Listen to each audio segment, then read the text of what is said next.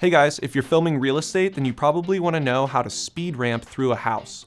I'm going to show you how in 5 easy steps. Step number 1, we want to change our frame rate to 60 frames per second.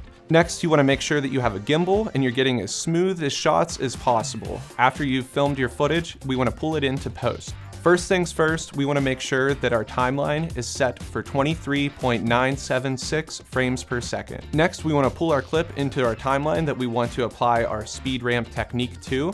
Next, we just want to zoom in on our clip and hit the little FX button here in the top left corner. That will pull up a menu and you need to find time remapping and then hit speed.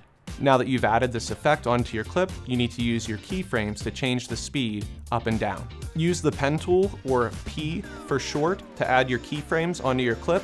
Adjust the speed of your clip accordingly, either up or down. Just make sure that you don't go below 40% because we shot it at 60 frames per second and we're on a 24 frame timeline. Follow us at Property Vids for more real estate videography and photography tips.